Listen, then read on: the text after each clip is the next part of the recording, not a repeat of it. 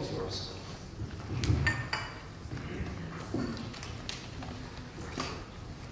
Good morning, everybody.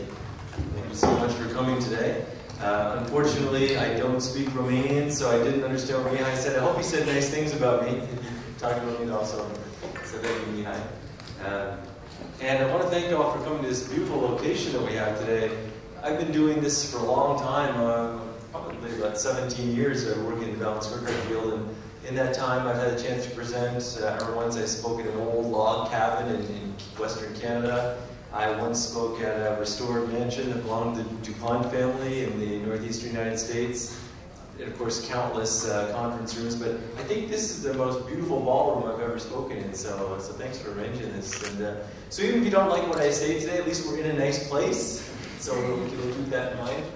But I think you're going to like what I have to talk about today. We're going to talk a lot about balanced scorecard, but before I do that, I want to tell you a story that will really kind of set up what I'm going to speak about today. And it's a story about sculpture, specifically the great French sculptor Rodin. And one of Rodin's most famous works is, it's actually a sculpture of another Frenchman, the novelist Honoré de Balzac. And when Rodin created this sculpture, of course he worked on it for a very, very long time. You know, it was a painstaking work that took him a long time to complete. Finally, when he completed the statue to his satisfaction, apparently it was 4 o'clock in the morning. But he was so excited that he had completed this beautiful work of art that he had to share it with some people. So he went and he woke up one of his students. You know, again, it was 4 a.m. The student was groggy, but he brought the student to his studio to see the work of art. And of course, the student said, "Oh, you know, it's just beautiful." But the more he looked at it, the more he focused on the hands. He said, "These hands, they're a work of art. If you do nothing else in your entire career, these hands will render you a genius." And Rodin thought about that for a second, but he wasn't really pleased. And so he said, "Okay, thank you." And then he actually went back into the village and he summoned another one of his students, and he brought that student to look at the statue as well. And that student also, after staring for quite some time, said, "These hands are alive. It's wonderful what you've done with these hands." And Balzac, Rodin was a little bit upset at this point. So he said, "Okay, well, I'm going to get one more student," and he went back and he woke up a third student. Sure enough, this young man came and said the same thing. He said, "These hands are alive, they're a wonderful work of art, you're a great master." And Rodin was so upset by this that he went to the corner of his studio, he grabbed an axe, and he ran at the statue. And the students had to grab him and subdue him because they were worried he was going to destroy this beautiful work of art. And he shoved them away, and with one swipe of his axe, he chopped off the hands of that statue. And so today, if you see the statue of Honoré de Balzac, you'll notice that the hands are missing. They're long, he's wearing a long robe with sleeves, but you won't see the hands. The reason is that what Rodin told his students, and what is so important for all of us today, is that no part is more important than the whole. That's why he was so upset. He said that we can never just emphasize the hands. This whole piece of art has to exist on its own. No part is more important than the whole. And really, that's my message with you today. That with the balanced scorecard, no part is more important than the whole. So we're going to talk about what a balanced scorecard is, why it's so important, and why emphasizing that whole of your organization, whether it's a public sector or nonprofit or a private sector organization, is so important.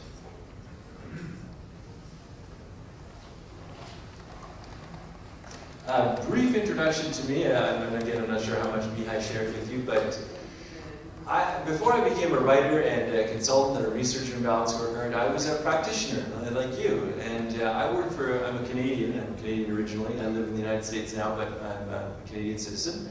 And I worked for a company in Canada that was a very, very early adopter of balanced scorecard. We were one of the first probably 5 that implemented balanced scorecard. And the reason we chose to implement balanced scorecard was because historically we had been very good at developing strategies.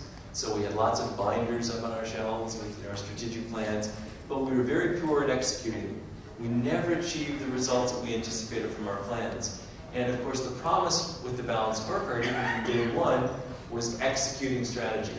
So we became an early adopter, and it's a very long story because at that point there were no books or sessions, seminars like this. We had to learn everything ourselves, but we were ultimately very successful with the Balanced Scorecard. We improved our financial returns, our customer satisfaction and loyalty scores improved, all of our internal processes at the company showed improvement. But the big aha moment for me, and the reason that I'm standing here in front of you today, is that we had done surveys with our employee base before and after we developed the Balanced Scorecard. And we asked them, how much of our strategy do you understand, and how do you fit in with it? You know, are you able to contribute to our strategy? And we had very, very low numbers on that metric before Balanced Scorecard. And we were convinced that that's what was holding us back in our execution. After we developed our Balanced Scorecard and cascaded it throughout the organization, and I'll share with you what that means, we saw those numbers skyrocket. Suddenly, through the development of performance measures at every level of the organization and the communication strategy, people were understanding how to execute, and all of our numbers fell into place. And so when I saw that work at our company, which by the way was a public sector monopoly, it was a utility company, I realized that this can work anywhere. And so I've dedicated my professional life to helping other organizations learn more about the Balanced Scorecard and apply it. And you can see some of the places I've worked over the years. I've worked for large consulting firms. I started my own firm in 2001, the Sunless Group. And I work with all sectors. I don't know how many of you here today are in the public sector or nonprofit sector, but you'll see that this tool is one that can apply to all. And I've written several books on the topic, and you can see them there as well. So what I'm going to talk about, we've got two components this morning. In section one, before we have a break, I'm going to talk to you about the fundamentals of the Balanced Scorecard system. I don't know how many of you are really familiar with the system, so I'm going to tell you a little bit about the history of the tool, why it was developed, how it was developed, and by whom. And I'll talk about some basics of the model and how you use it. And I'll close this component with benefits of using the Balanced Scorecard system. After our break, I'm going to come back and I'm going to speak with you for a period of time on how we can successfully execute the Balanced Scorecard. So first component, we'll talk about what it is and how you can benefit from it, and then we'll talk about how you can successfully implement. So some statistics to start off our journey today, and you can see them on the page behind me here. But just very quickly, 80% of respondents reported making changes to their performance management system in the last 3 years, and about 33% describe the change as a major overhaul. So at any given time, a lot of organizations are changing the way they measure and manage performance. Now, my second bullet there talks about the fact that more than 60% of the Fortune 1000 companies are using the Balanced Scorecard system. That number is actually higher now. And Hackett, an HR consulting firm, did a study of 2,000 global companies and found that 96% were using the Balanced Scorecard or plan to use it. So the first question we'll start with in our talk today is why? Why are so many organizations changing the way they measure and manage performance, and why are they going to the Balanced Scorecard? I think it's primarily because the Balanced Scorecard helps us overcome 3 challenges, whether we're aware of them or not, that are really taking a toll on all of our organizations. And they are the rise of intangible assets, our historical reliance on financial measures of performance, and perhaps most importantly, the difficulty of executing strategy. So let's just scratch the surface a little deeper on those. The picture behind me here is Peter Drucker. He's a very well-known management guru. Some consider him the father of management thinking around the world. And there's a quote here from Drucker that I took from The Economist magazine, where he said that knowledge workers now account for a full third of the American workforce, outnumbering factory workers 2 to 1. In another 20 years, they're likely to make up 2/5 of the workforce of all rich countries. And you can't open up a business magazine or talk radio or anything when it comes to business without people talking about intangible assets. We talk about the importance of human capital and intangibles and relying on the value of our people and knowledge.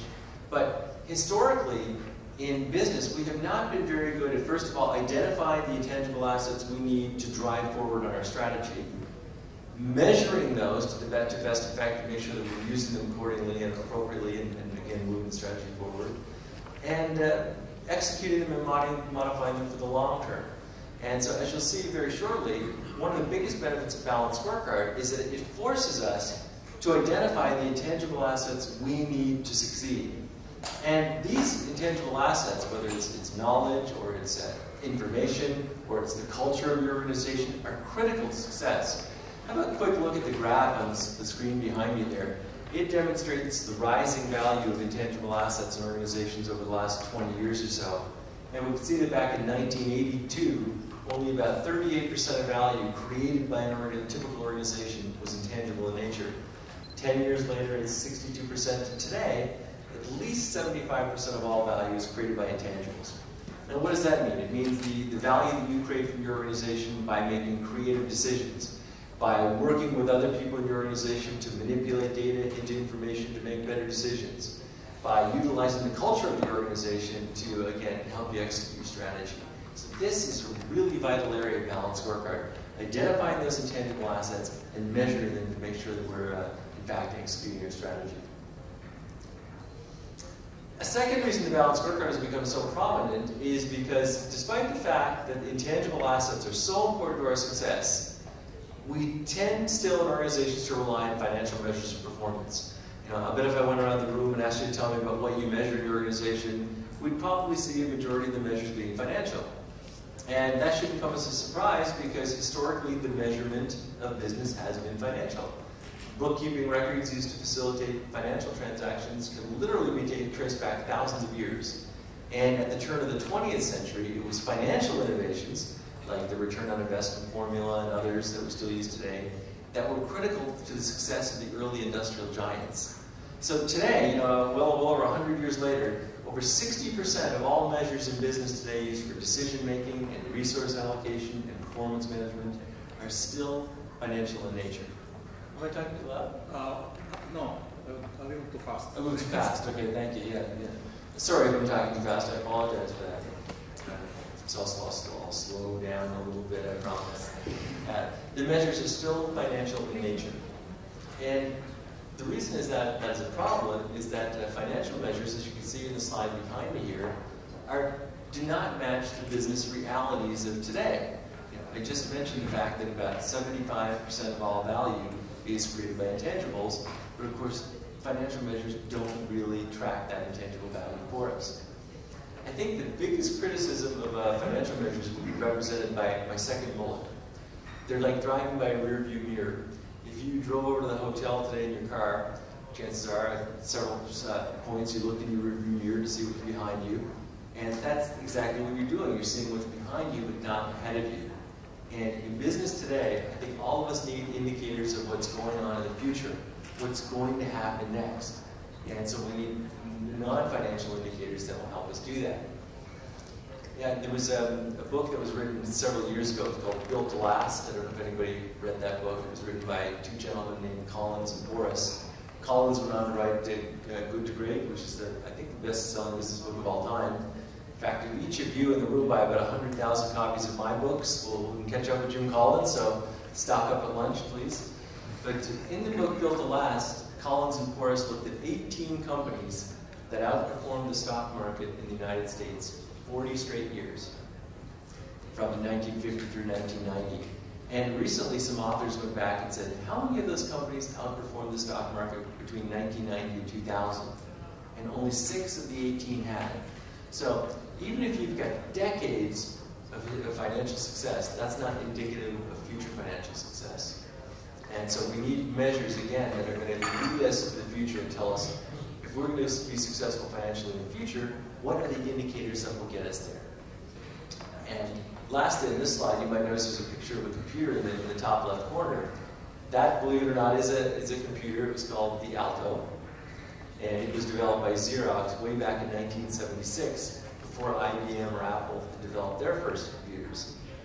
But the reason we're not all typing away today on Altos is that the management team at Xerox that time, of course, was very financially motivated, like most companies are. They're a good company.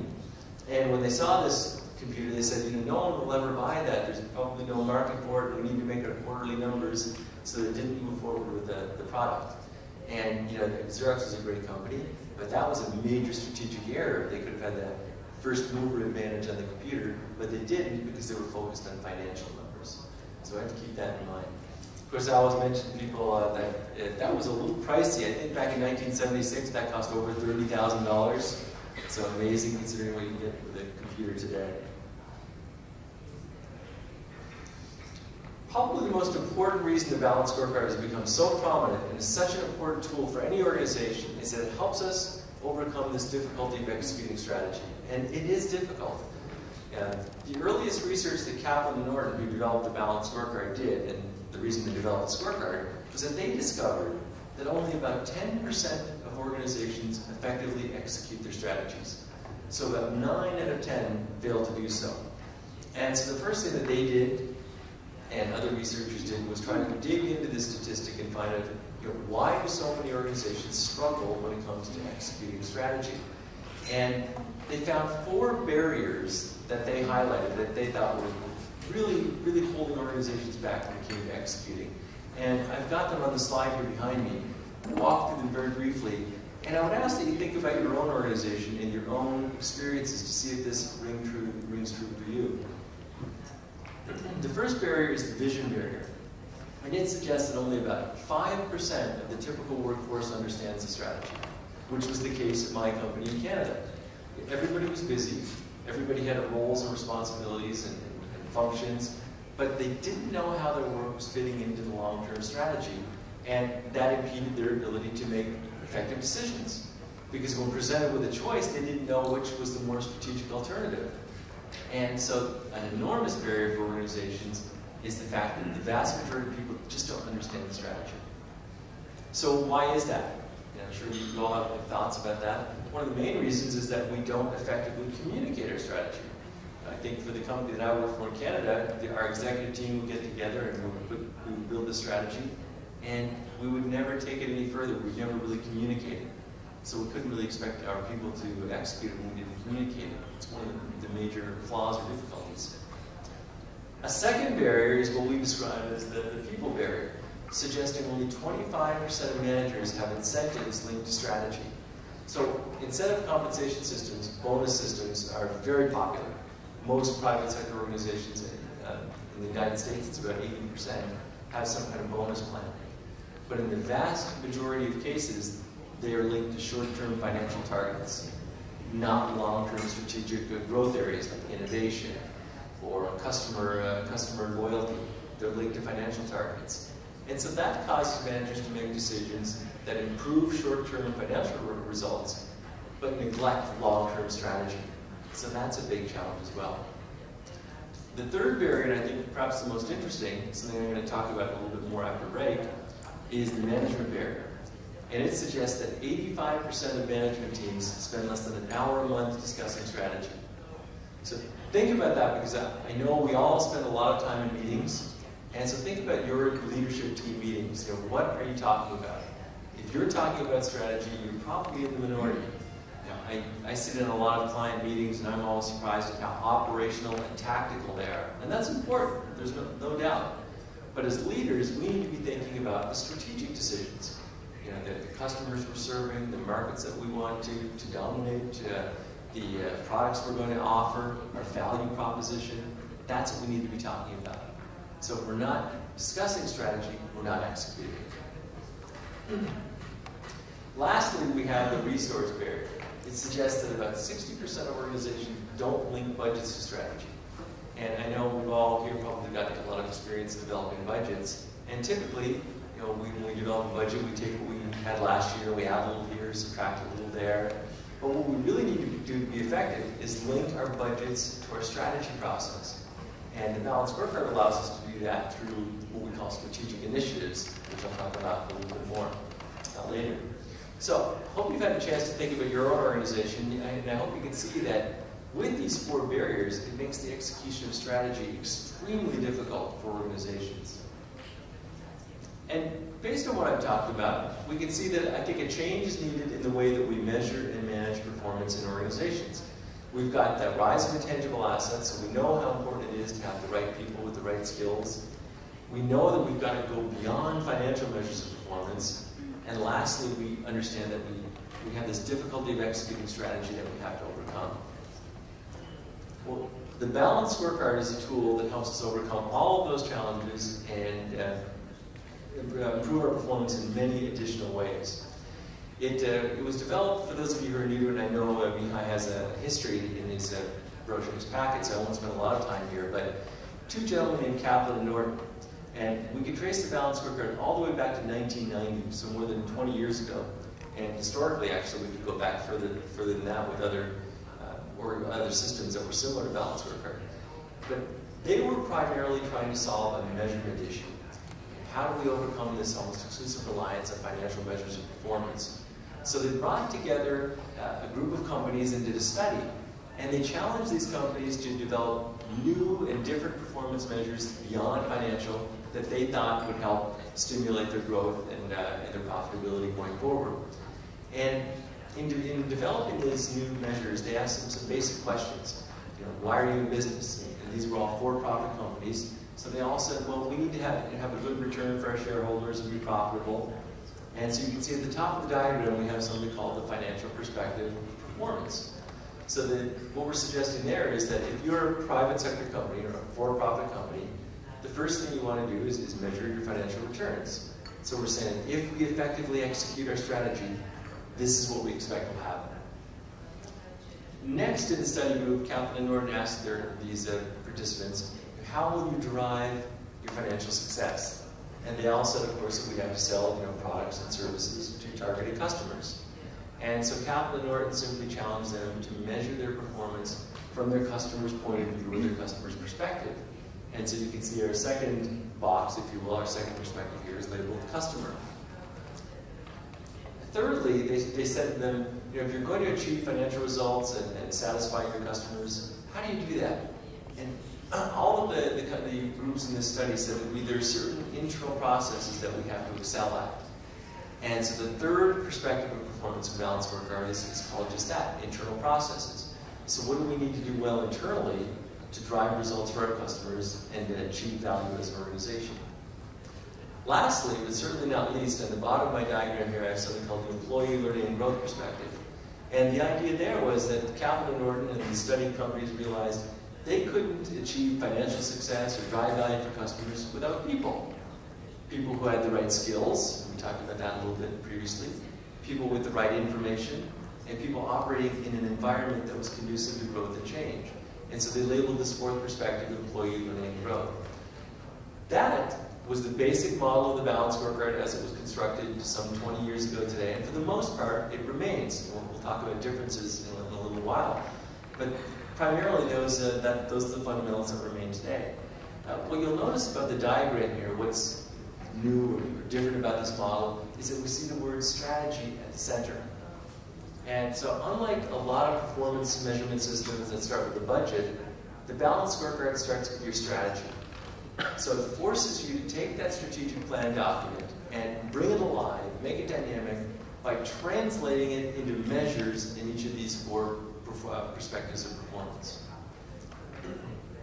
You'll also notice in the diagram behind me that we see arrows connecting the four perspectives. And what we're ideally attempting to do with the balance scorecard is tell the story of our strategy. So if we possibly can, we want to link these measures together to tell a story. For example, if we give our employees adequate training, that they'll be able to produce better quality products that our customers will buy, and that will drive our revenue. That's a very simplified story, but that's what we're attempting to do. Mold these measures together to tell a story. So, if you're in the public sector, everything I've said still applies, but the model I've got behind me now looks just slightly different. There are a couple of minor differences. First of all, you'll see the word mission at the top. For most public sector and nonprofit organizations, of course, while you want to be good stewards of your funds, you're ultimately here to serve a higher mission. And so we have a mission box at the top. You'll also see that the customer perspective is elevated. So that, again, while you want to be effective and efficient in your use of funds, ultimately at the end of the day, everything you want to do is directed towards improving the lives of your customers, your stakeholders. And so we see that box is elevated. But otherwise, the model remains the same. Public sector organizations have internal processes of which they must excel. They have people and technology that they have to employ to drive their strategy. And of course, that they have customers, very demanding customers that they have to satisfy. So the model applies equally. Let me share with you now, very briefly, some additional insights on what most organizations measure in each of these 4 perspectives. And we'll start with financial. And as I say in my slide here behind me, what we're attempting to do here is really tell our strategic story and think, if at the end we're very successful in executing our strategy. So when I talk about strategy, I mean the priorities that you're going to employ, the markets you're going to serve, the customers, the products you'll offer. If we successfully execute that strategy, what does it mean financially? So are we expecting double-digit growth, for example? Do we expect enhanced profitability? Do we expect a better return on our assets that we employ? So you have to challenge yourself when you're developing a balanced scorecard by saying, if we successfully execute, what do we expect to happen financially? And measure yourself. Hold yourself accountable for that. I think it's also really important to measure your performance relative to your competition. Michael Porter, who's a very well-known guru, a strategy guru from Harvard, always talks about the fact that competitive advantage is a relative thing. So in business, what we're trying to do is create superior value relative to our competition. He talks about all industries having pools of profit. And what you want to do as an organization is grab the biggest share of the profit in your pool. And so I think it's important in this perspective to also measure your performance relative to your competition. So that if you're measuring revenue growth, for example, and you achieve 20% revenue growth, that might be great until you find out that your competitors are registering 30%. So relative performance is very important in our financial perspective. In the customer perspective, I would challenge those of you who have a balanced scorecard, or those who don't, to answer 3 questions. First of all, who are our customers? That's maybe the most strategic question that we can ask ourselves. What markets are we going after? What do they expect or demand from us as an organization? And lastly, perhaps most interesting, what is our value proposition in serving them? In other words, why would anybody buy from us? You must answer those 3 questions and develop measures for each of those 3 questions to populate this perspective of performance. And I want to spend just a moment on that 3rd question. How do we propose to add value to our customers? This is a chart that's, I know the print is small here, but I'll walk you through it. It's a chart based on a book that was written several years ago. And the authors talked about the fact that organizations have to make a choice on how to present themselves to the market. And they have basically 3 choices. Some organizations, if you look at the left-hand side of my diagram, choose to offer the most innovative product. So what they're saying is that we're going to give you a product that is technologically superior, full of functionality. You probably pay a little bit more for this, but again, it's at the cutting edge. That's how we compete. And of course, that would mean that they have sort of measures that indicate they're being very innovative. A great example of an innovative company is Apple. Of course, with the iPad and the iPod, that's their value proposition. And like so many of us, I've read many quotes from Steve Jobs since he's passed away, especially. There seem to be more coming about him all the time. But apparently, a reporter once asked Jobs why Apple had not produced a netbook. And you might recall netbooks that are small, inexpensive computers that most of the people use for email and the internet, usually $200 or $300. And Steve Jobs replied that we will produce a netbook where we can create something for under $500 that's not a piece of junk. And so, his thinking was that, with Apple, everything they do has got to be the best. It's got to look good, it's got to perform really well, it's got to be superior in every way. And he didn't think he could do that at the price point it would take to be competitive in the netbook market. That's being disciplined to a value proposition. And it's so important for all of us to think about that. What is our value proposition? And how do we measure our ability to deliver it? Other organizations, if you look at the center of my chart, try to offer the best solution to their customers. And so they tend to compete on sales and service and creating long-term relationships. So with this sort of organization, they're not looking at a one-time sale or transaction. They're looking at creating value over the long term. And I'm sure this is the case in Romania and elsewhere in Europe, but in the United States we have a store chain called Nordstrom, and they're legendary for their customer service. They have good products, they try to offer competitive prices, but how they distinguish themselves as an organization is through service. Anticipating their customers' needs, trying to provide them with a wide array of choices, and helping them navigate through those choices to make a selection that they're happy with. And that's their value proposition. And of course, they measure based on that. The third box on my chart here is what we call operational excellence, or offering the best total cost. And so organizations that pursue this value proposition are really trying to keep the costs down for their customers. And typically they employ some sort of formula. Fast food restaurants are a great example. If I went into a McDonald's here in Bucharest, it would be very similar to a McDonald's in San Diego where I live. It's all about a formula for keeping costs down. And so while they're, of course, concerned with their menu offerings and what they provide, and they want to provide a certain level of service, at the end of the day, what they focus on is keeping the cost down and being operationally excellent. So very important for all of you, if you're developing a balanced scorecard, if you have one now, I think a critical test is, are we pursuing a value proposition? Now, some of you might look at this and say, well, in today's very competitive circumstances, we have to be a little bit of all three. And I agree with that. All organizations have to be very nimble today, provide great service, innovate, and provide a competitive cost. But at the end of the day, you have to make a choice. Which of these is the most important to you? Again, think of Steve Jobs.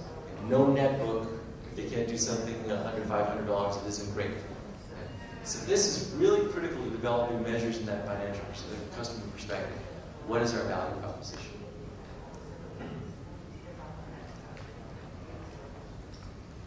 The third perspective of performance is internal processes. And here we're really marking a change in our balanced scorecard from what. So what do we want to achieve for our financial stakeholders and our customers, to how. How are we going to do it? So all organizations have processes. In my little company, I have many. I write, I market, I publish, I communicate with clients, I develop new products. The challenge for you in developing your balanced scorecard is to isolate the most important processes that drive value for customers given your value proposition. So think about this for a second.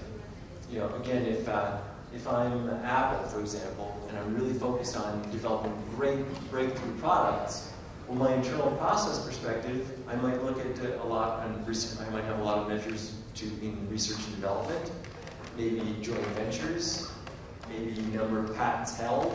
But what I'm focusing on internally is what I think will help me excel in driving value for my chosen customers and my value proposition. For a company like Walmart, for example, or any company that tries to keep their costs down, like McDonald's, it's going to be different. It's going to be about supply chain and logistics and working with suppliers to keep their costs down. So I would challenge you to go back and look at your operations, and again, if you have a balanced scorecard, say, are we really isolating the most important processes to drive value for our customers? That's the essence of this perspective. Lastly, we have the employee learning and growth perspective. And this, I think, perhaps is the most important perspective, even though, as I mentioned here, it's often overlooked. Because what we want to do here is isolate those intangible assets I talked about earlier that really drive value and help us execute our strategy. So again, let's think of our friends at Apple who want to be really innovative and create breakthrough products. Well, they need people with a certain skill set to help them do that. So they're hiring a certain type of engineer and certain people who can help them market. They've got to determine what skills, competencies do we need from our people to drive our strategy forward. So it's really important here for you to think about the people that you have in your teams and how their skills match up with your strategy. A second area of what I call capital here is information capital. we all rely extensively on technology to drive our organizations forward. Well, I would challenge you, when you go back to organizations tomorrow, to say, are we employing our technology in the pursuit of executing our strategy? So are we using technology that will help us make better strategic decisions? Really important. And lastly, I've got a big box behind me here that says organizational capital. So I would challenge you just to think about how you share knowledge around the organization, how you employ teamwork, just generally how your culture affects the execution of your strategy. And what I mean by that, I'll give you an example. I had a client once, not long ago, who talked to me endlessly about the importance of teamwork. And they said, Paul, if we're going to execute our strategy, we need all of our people working together. But the reward systems and their culture were all around individual performance. So their salespeople were highly compensated based on individual sales targets. The culture was all about winning with customers as individual salespeople. And so that culture was clearly inconsistent with their strategic direction. So think about your organization and your culture and how it impacts your strategy. One of the important things to take away from today, if you're new to the Balanced Scorecard, is that it's more than one thing. It's really three things. It's a communication tool, because we talked about the importance of overcoming that barrier of only 5% of people understanding the strategy. It's a measurement system, because we want to measure our ability to execute our strategy. And it's what we call a strategic management system, because we want to link it to things like our budget and our performance appraisals to make sure that we put strategy at the center of everything we do.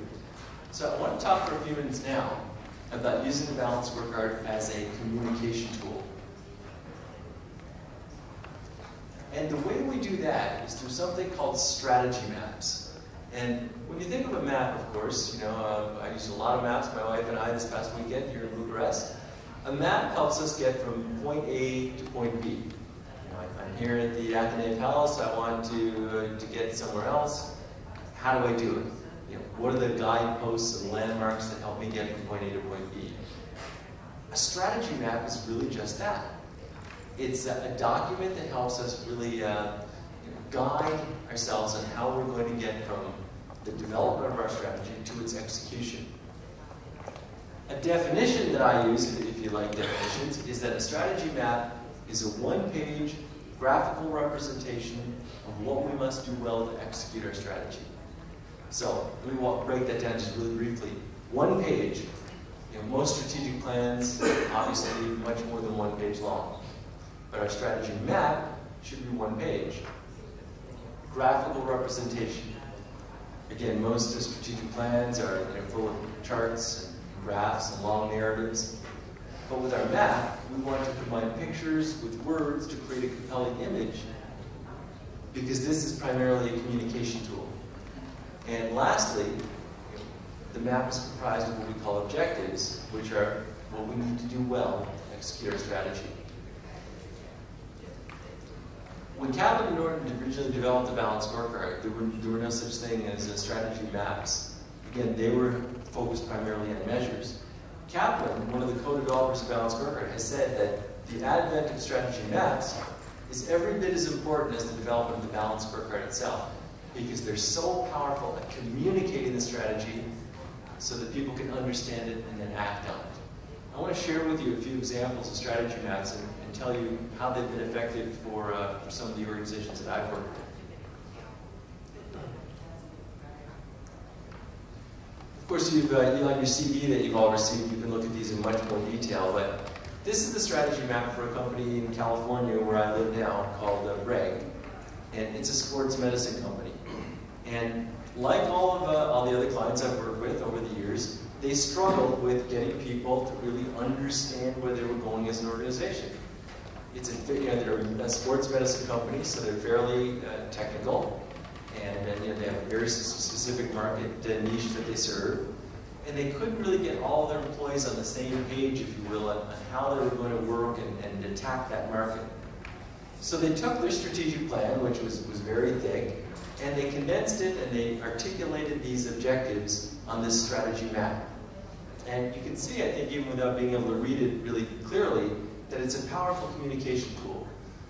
First of all, they don't call it a strategy map because they don't want to introduce more terminology to their teams.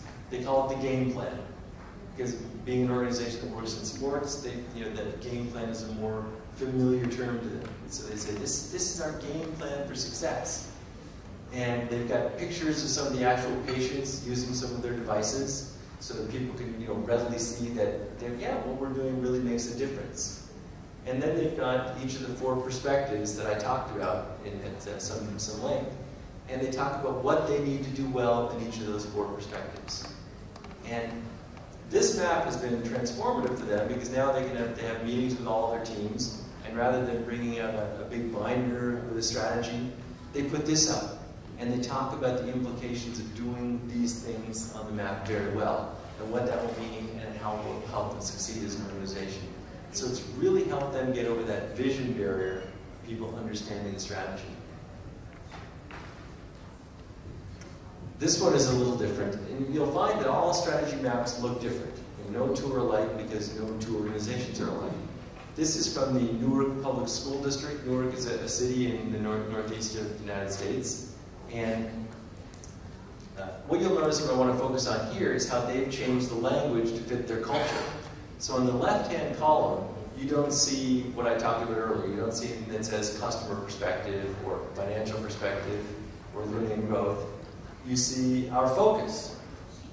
That would be the same to them. That would be their customer perspective. Our focus, and if you read the objective to the right, it's about preparing children for success in work and life and molding young minds, if you will.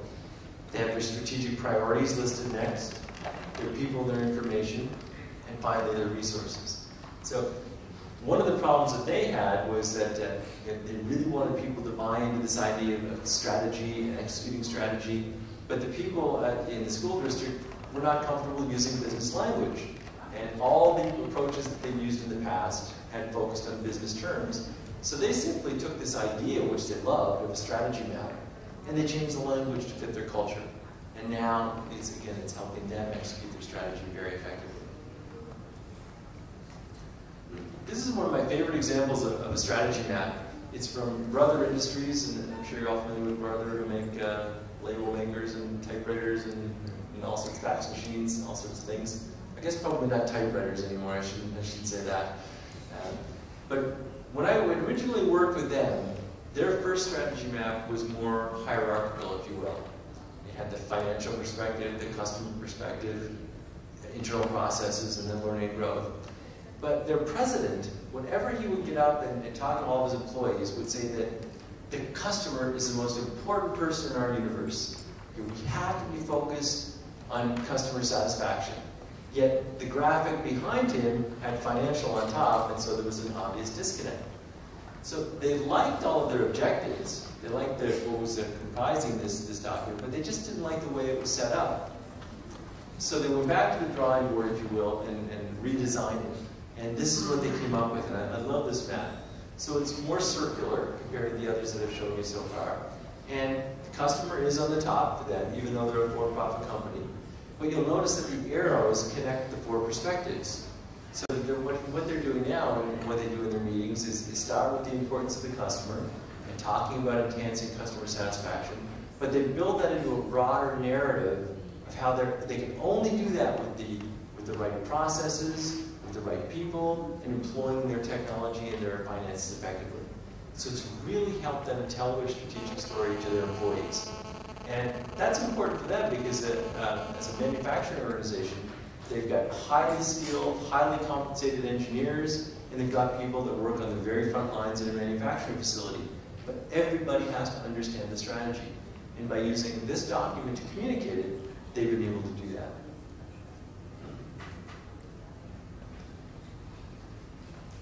Just a couple more examples here. This is a nonprofit organization, a client of mine. They're called Valley of the Sun United Way. And I won't spend a lot of time here just other than to say it looks a little different, but this is effective for them and their culture. The last map I'll show you, this one looks a little bit more complicated. And what you'll notice here is, if you can see it, right, there's an arrow towards the top left that says strategic themes. Some organizations will build a map using what they call themes. So when I talked about those 3 value propositions, having the best product, or the best cost, or the best solution, sometimes they'll develop objectives for all 3, and they want to link and group them together. And so they'll develop themes that run through each of the 4 perspectives for each of those different value propositions. And this is a good, if you're new to Balanced Scorecard, and maybe your company is new to strategic planning, or you haven't got a very concrete plan, using strategic themes can help you really think about your strategy. So you can, if you want to crystallize your strategy and make it stronger, you can use themes in a strategy map forward format to help you do that. Balanced Scorecard, of course, we talked about communication system. It's always also about important to look at measures. And I'm not going to spend a lot of time on measures, but I just want to tell you, I think the most important thing for you to think about when it comes to performance measures, and I know you're going to hear a lot about that from our speakers this afternoon, is keeping your measures simple. I've been doing this now for over 15 years, and I can say without a doubt that my clients that employ simple measures that everyone can understand tend to be more successful with this than those who employ very technical and complex measures. And a couple of examples here from the music field that illustrate that. This left-hand picture is from the Cleveland Symphony Orchestra. And they developed a performance measurement system several years ago. They had a new conductor, and the conductor was challenged with artistic excellence. So we need the orchestra to provide artistic excellence. Well, how do you measure that? Doesn't that sound kind of subjective? And so they talked about all the things that they might measure. Ultimately, they settled on measures like this: the number of standing ovations they receive, the number of invitations to prestigious festivals, ticket sales outside of their home city of Cleveland, things like that. Very simple things that they can track. And I saw their lead singer, his name is Chris Martin, being interviewed on a news program in the States called 60 Minutes. And he was talking about the fact that Coldplay is so popular now that he said he could go out and just sing Happy Birthday for an hour and everybody would go crazy. So he said it's really hard to really kind of find out what songs people are truly responding to. Because again, they're so popular that people just go crazy no matter what they do. So he says his metric, his performance measure, is when he sings a new song, he looks for and they of course play in big stadiums, he looks at all the tunnels that lead out to the concession areas and the restrooms, and he says if he sees a lot of shadows in the tunnel, that means people are going off to use the restroom or to get a drink, and he said obviously they're not responding to the song. But he says if he plays a new song and sees no shadows in the tunnel, that means people really like the song. Now, think about what a simple metric that is with huge ramifications. Coldplay has to decide when they perform new material what's going to go on their next CD. And Chris Martin's metric for that is shadows in the tunnel. So, if that's good enough for Coldplay, simple measure should be good enough for us as well. There's a quote here at the bottom of the page from Jim Collins that he says that one of the most important things organizations can do is just find a few simple measures that they can track with rigor and talk about. And that's, again, something we'll talk about after break, how important it is to really discuss these results.